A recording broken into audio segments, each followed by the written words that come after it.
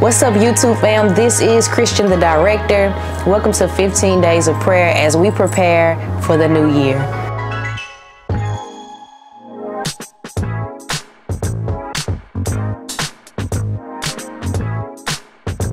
Today's topic is Unwanted, Unloved. This is, I believe, day 6. And I thank you guys for tuning in. So basically, I know a lot of us, we felt unloved, we felt unwanted, we felt unworthy, felt like, you know, people don't want us.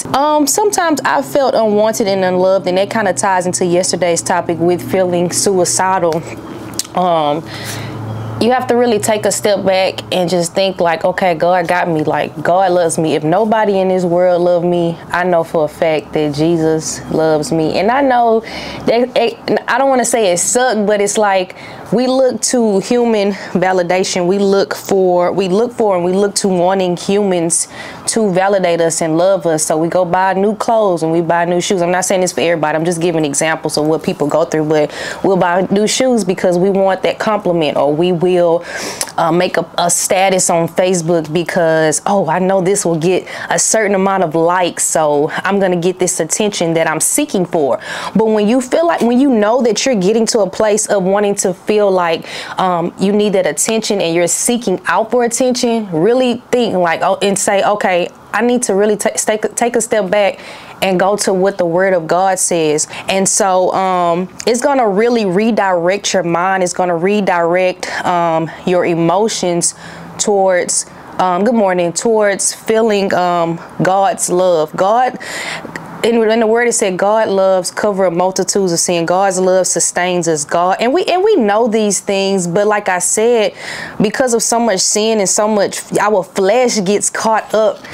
Our flesh gets caught up in the day-to-day motions of life. And so like I said, we go on to other people. We go on to social media for validation, and we forget that God really covers us. God sustains us. God keeps us.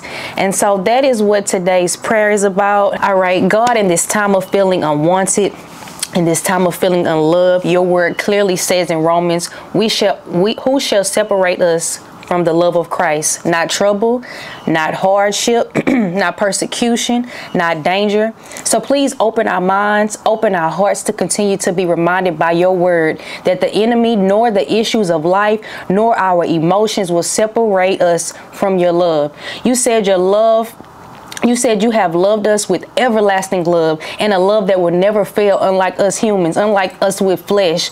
We know your love will never leave us. We know your love will never forsake us. We know your love will never run out. Your word says that your love has been poured into our hearts by the way of the Holy Spirit, by the way of the Holy Presence, oh God. You said we should come to you when we are heavy. You said we should come to you when we feel weary, when the burdens are unbearable. You said that you will give us rest.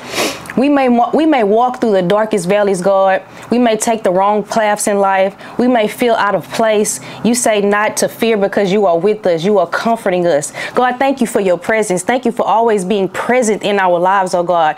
When we feel like no one is with us, when we feel like no one loves us, and we feel like no one is there, we know that you are there, God. Thank you for reminding us of that, oh God.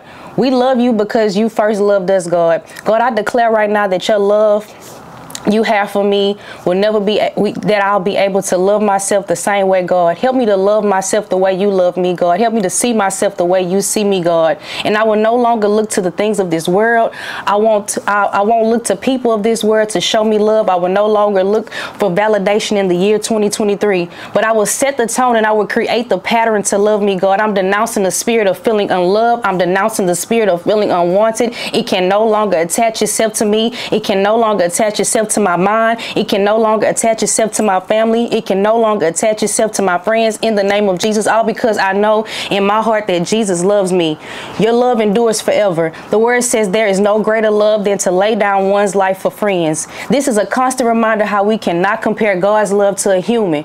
when we feel rejected by someone, we feel ignored, help us to not take offense to it, because in your word it says humans love and God's love does not compare.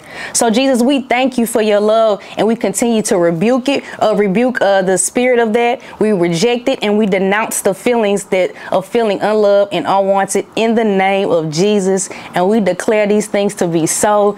Thank you, my YouTube fam. Oh yeah, give yourself some affirmations. Say I am loved, I am wanted. I bind it in the name of Jesus. Satan, you can't take my mind today. I come against it. I come against every person that tries to make me feel unloved and tries to make me feel low. I come against it over your lives as well in the name of Jesus. And that is it for today. You guys be blessed. Right now, but he gonna be there. Yeah, he gonna be there. I ain't stepping foot in your church unless you really keep him first. Yeah. World getting a little crazy, I ain't even trying to